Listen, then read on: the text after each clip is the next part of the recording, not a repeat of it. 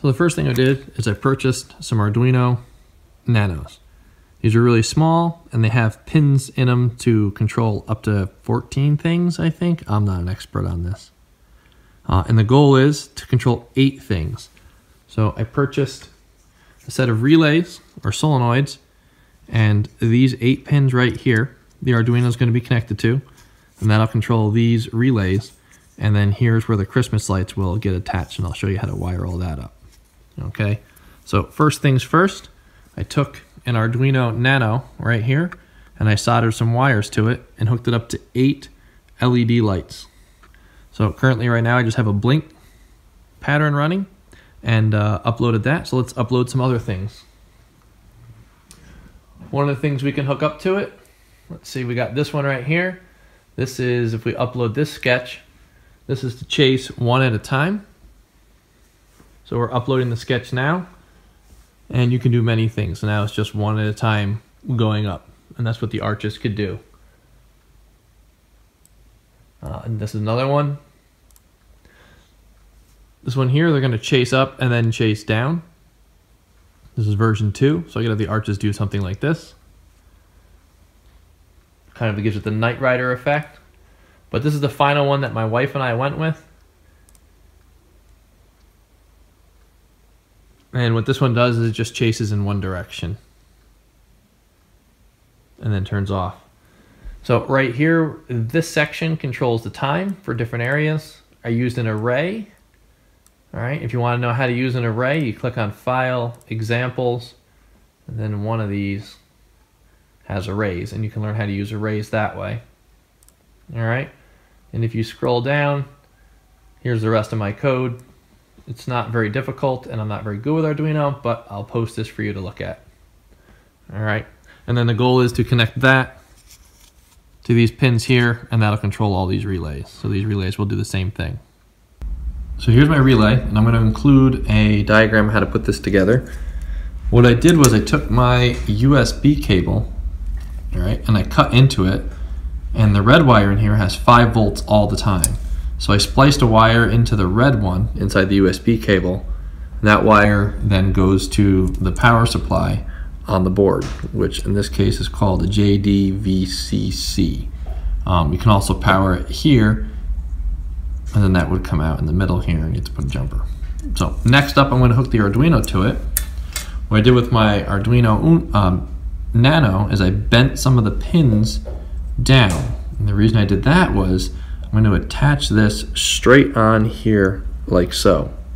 So this first pin is a ground, and the next one is a 1, a 2, a 3, a 4, all the way down. And on here, same thing, that says ground, 1, 2, 3, 4. So if I just solder these together, it'll save a whole bunch of space.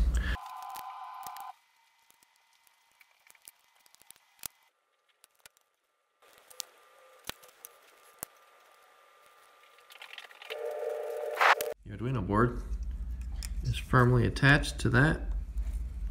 All right, and I don't have to worry about extra wires. So it had a little problem here with my 5-volt power. It actually has to get connected to both of these, the VOC and the JDVCC. So the one on the right powers the relays, and the one on the left powers the actual board in this part. So let's plug this USB in and see what happens. There we go.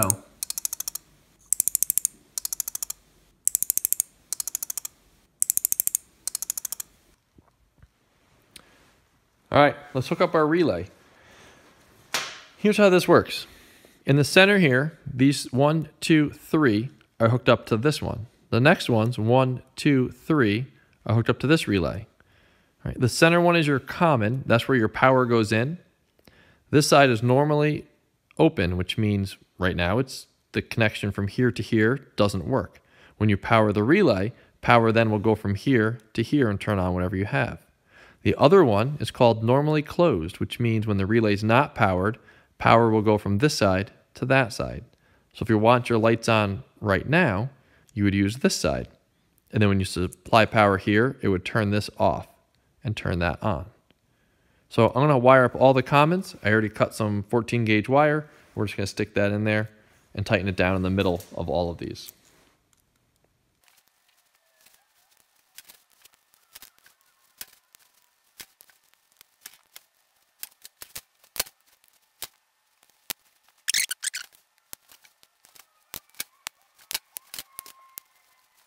Okay, the main power is hooked up.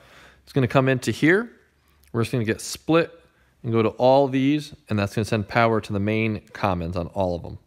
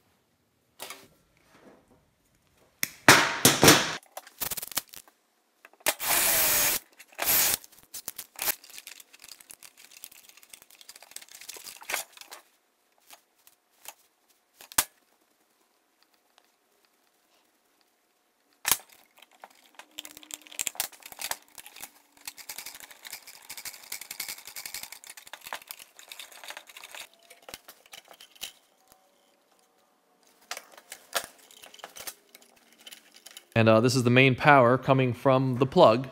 So the plug comes in down here, and it's going to supply this outlet with power, which will be for the USB. And then one of these leads comes out, and that's going to power all of the commons on my relay. So I'll just put that in there, lock it in place. That's going to send power to all of my relays. This guy's going to power the Arduino, so we're going to plug that in underneath here. I don't know. Here we go. This could be bad.